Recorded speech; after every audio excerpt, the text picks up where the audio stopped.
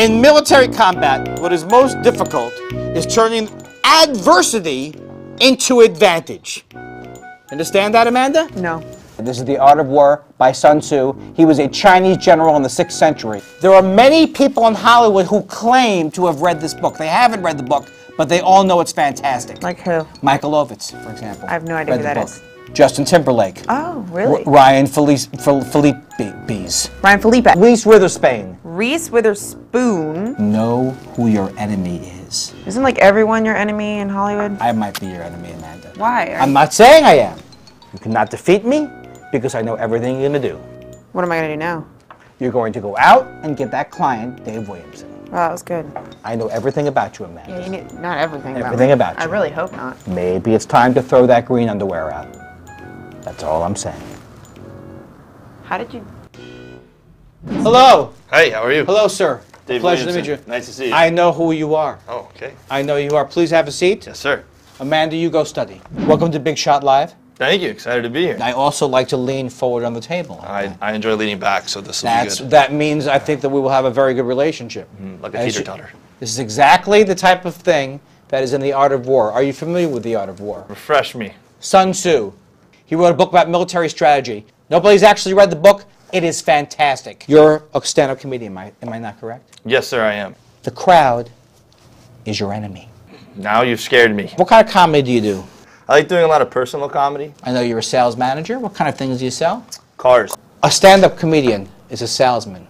Would you be interested in a joke? At 0% financing. I'm going to give you a break and I'm going to tell you where you're going. We're going to meet one of the most world-renowned comedians. Have you heard of Mr. Greg Proops? Oh, yeah, absolutely. Yes. You are going to audition for him, and he's going to analyze where you are comedically. What do you think about that? Oh, man, that's awesome. Every friend is a potential enemy. I think Greg Proops, part of him is going to want to help you, but the other part of him is going to want to keep you down. He might try to play with your head. Okay, is there some sort of signal you're going to give me? When I go 4 fingers like this, Okay. It means he's turned into an enemy. Then when I think he's switched back to friend, I'll go with 2 fingers. Aha, here he is. Hey. I can't believe he got through the mobs. Oh, yeah. Hi, I'm Greg. How are you, Greg? Dave Williamson. Hi, Nice to Dave meet Williamson. You. Andy Hello, Kindler.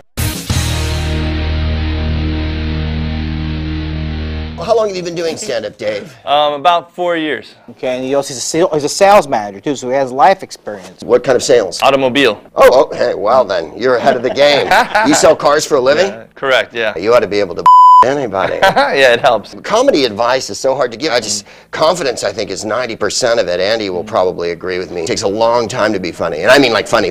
Do you want to do it as a living, for a living? Yeah, I would love to get to the point where I could make a living just doing comedy and doing what I love, for sure. How close are you now to quitting your job and doing it? Well, I work in a family business, so I don't think I'd ever actually quit the job, but I would like to take more time towards the comedy for sure, with the right opportunities to keep going that direction. Cut bait, fish or cut bait, man. Yeah. If you're going to make it your life and your vocation, then you got to leave. All right. Would you like him to do a couple of minutes? Yes, please, if you don't mind cracking off a couple jokes. Okay, yeah, sure. I'm growing up now, I'm getting a little bit older, so I decided I needed to do something responsible. So I went out and bought a handgun to protect my family. By the second day, I was like, I have got to shoot somebody with this thing. By the third day, I was leaving my front door wide open with my TV right in front of it. I had a trail of electronics going down the street, like iPod, microwave, TiVo. And kids are gullible these days, too. They're so dumbed down. Like just recently, I bought this CD off eBay that's got nothing but ice cream truck music on it. So every day when I drive home from work, I crank it up real loud and I drive really slow. When the kids come running out of their house, I turn it off real quick, like, where did he go? Do it right. Nice. Yeah. I think it's very good. You have a lot of construction. You seem to have confidence. You're a little shaky on a couple of the lines, but hey, the best way to test it is go out on stage and you'll find out what works right away almost all the time. Well, Dave, now that we've seen your material and I know you're ready, and knowing that you play clubs and everything, how'd you like to go next door and throw down and do a little set? I'd love it, man. Right on. Well, let's go see you. Let's go play, man. Awesome, man. We want to Thank see you. Remember what I said about The Art of War. I'm not saying the audience is your enemy. That's been my experience. I forgot what you said earlier. Who am I supposed to kill? Please welcome Dave Williamson. Wow. Thank you guys. Thank you. Actually, the show that we're filming, you guys see the cameras over here. It's a Where Are They Now show for To Catch a Predator. So things are going pretty good for me. Kids will do weird things these days too. Like I saw they camped out for like 3 days to be the first ones to get Madden 2008, some video game. When I was that age, we got toys the old-fashioned way. We beat the hell out of smaller kids. When the kids come running out of their house, I turn it off real quick, like, where did he go? I invented my own drinking game in college. You start going through your old high school yearbook, and anybody that wrote, keep in touch, you call them at 3 in the morning, right? They're all like, hello? You're like, Betsy? I just wanted to say that I did stay sweet, and I've had several fantastic summers. Thank you very much.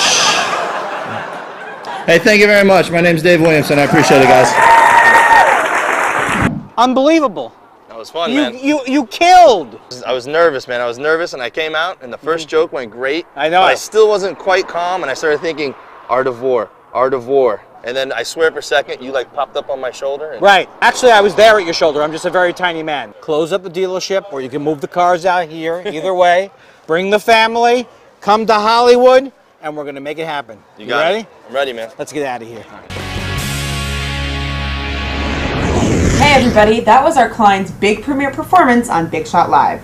To view this video or any of the past episodes, simply click the Talent Winners tab at the top of the main page.